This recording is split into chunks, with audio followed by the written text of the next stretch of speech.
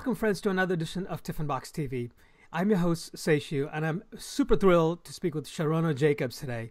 Sharona goes by the expression that she's a Boston's literary photographer. I'm so curious to know what that means, actually, that I said, let's talk. The other thing I wanted to talk to her about is her forthcoming Inspire Photo Retreats presentation. She's going to be speaking at Inspire the second time around this time. And I wanted to say, let's talk about everything really under the sun in the next 20 minutes or so. Why not? Why not, right? Let's do it. Sharona, you're in Boston. You're calling yourself Boston's literary photographer. What does that mean? Oh, I don't call myself that. I've been very kindly named that. Oh, you're kindly? Okay, great. Yes. Yeah. Scrub Street is a very, very large, nationally known writers organization in Boston that I have worked with a lot, and I currently have an ongoing show there as well. So what does that mean? I am a portrait photographer. I do editorial portraits and I do commercial portraits. And I happen to be very fortunate to photograph a lot of the writers that make up the culture of Boston. Fantastic. Wow. But you weren't always a photographer. Talk to us a little bit about your background. How did you get started in photography? So I joke that I was a photographer turned shrink, turned back photographer again. So I started off a family of photographers. I'm sure you hear that from many, many people. My grandfather, actually, we have huge generational gaps. He was born in 1895, and he actually documented World War I and the trench warfare using stereoscopic glass slides. And my father also was a professional photographer to make his way through college in England. And then, so it was part of the family ethos. And so I started very, very young. Went to school for design and photography at Carnegie Mellon, and I studied also Pittsburgh filmmakers. And then later on, I worked in industry and then went back to school to study counseling psychology at Boston College for my graduate work. And then several years later, after being a mental health clinician and then changing into career counseling, I came back and I started my current business. Okay, so you've jumped from photography to mental health counseling back to photography, yes. Which it really intrigues me. Why the jumps out of photography and then back in? It made okay. No, so there was a long progression. I'd always been interested in counseling. Yeah. Even as a kid, I did peer counseling, things like that in high school and college, and then I've also volunteered on various mental health hotlines. And I had been working in design for several years after graduating from my undergraduate. And I just felt compelled to come back to that after working in creative services and worked as a mental health clinician, worked as a career counselor. And then when I was working at MIT in my last job before I started my business, I started shooting things here and there. People would ask for headshots. They'd see my camera. One thing led to another, and here I am. Excellent, excellent. You are a published author yourself. You've published a paper called Mindfulness as a Coping Mechanism for Employment Uncertainty. Yes. That's a mouthful. Say it 5 times fast. I know, right? Who is it really meant for? Who is that for? So it is meant, when it was published, I believe it was 2006, it was when the recession was really affecting a lot of people. And so it is aimed towards that it was just sort of the beginning of the mindfulness movement. Mm-hmm. And so it was really aimed at a lot of what was going on with the American economy. However, in hindsight, when I look back at it, it especially applies to freelancers and, of course, photographers, because we live in a very uncertain world. Absolutely. And your topic at Inspire this time around is really about that, right? It is very keyed into that, yes. And the topic is the Mental Health Toolkit, Coping Tools for Stressed Out Photographers. Which is everybody, right? Which is everybody, absolutely. Yeah. I've been reading several books on this as well. But tell me about your presentation. What is it that you're going to tell us or teach us? Perhaps give us a little bit of a hint. Sure. So basically what I'm trying to do is help photographers find different ways to approach their various stressors and also change some of the ways they think about them as well.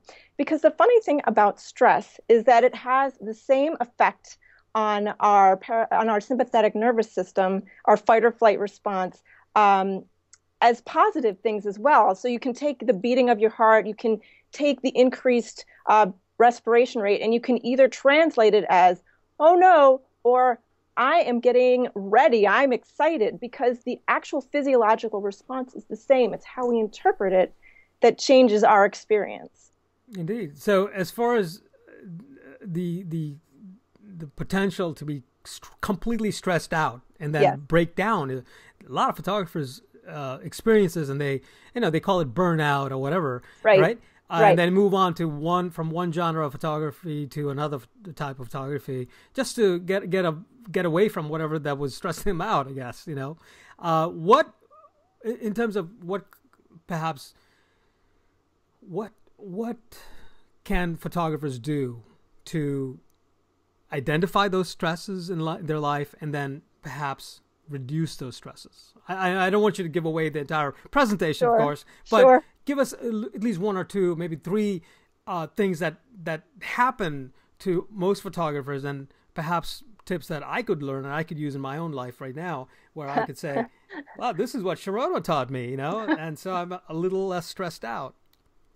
So, as far as identification is concerned, I am a big fan of the old-fashioned notebook and writing it down, because so often we all carry everything up here, and it just gets clogged. So I say the first thing is write it down. If writing things down doesn't work for you, go discuss it with another person that you trust. So that's the first part of identification. And we could talk about a million things that photographers are currently facing, and one size does not fit all. But the fact that it is an uncertain environment, there isn't a whole lot of stability. We don't have benefits. There's a lot of things out there that affect all of us that in many people is going to translate into stress and eventual burnout over time. So your first question was, how do I first just get this out of there and out? Mm-hmm. So I would say, write it down, talk to a trusted friend, talk to a coach, talk to a counselor, but whatever way feels best for you, because as I said, there's no one size fits all approach. After that, you can take a couple different approaches. You can either take the approach of, I'm going to deal with this from a cognitive or thinking perspective, or I'm going to deal with this in controlling how my body is reacting, or a somatic of the body perspective.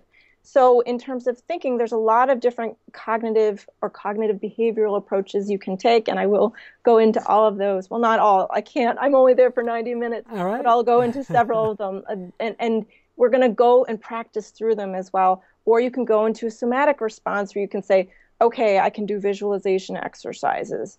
I can do breathing exercises. I can do mindfulness-based meditation if that's your bag. But there are all these different approaches that I'm going to list, and we're going to practice some of them so people can find out what fits best for them. Awesome. So as far as my son came home one day, and he was maybe about 6 or 7 years old, and he came up to me and he said, "We're doing mindful breathing at school." That's amazing. I was like, "What? Are you serious?" And I said, "Why?" And he goes, he didn't have a real answer for me, to be honest with you. But he said, hey, "This is how you do it." And he showed me, and it was amazing, really. Oh, wow. And the fact that he was able to not only learn it at school and then come home and teach me how to do it was phenomenal. I thought it was like, well, that's quite the bridge, isn't it? That is amazing. I wish 5 years ago this is so great. It's great. Like the next generation is teaching you. That's right. Exactly. That's you're coming to Inspire for the second time. This is your second time actually presenting as well. Mm-hmm. And you had the first presentation was on what exactly? What did you cover the first time around? It was called Getting Unstuck, Finding Your Compass to Find Your Purpose in Your Business. So it is somewhat related. I think some of the things that prompted me to do this discussion was pulled out of that presentation. There were so many people saying, okay, I'm getting unstuck. I know my next steps, but how do I deal with this overwhelming feeling? So that's where this presentation came out of. So it's almost finishing what I started in a sense. Though I should also note, this will be my second time presenting, but I also attended Inspire before I presented, in which that's what made me want to come back.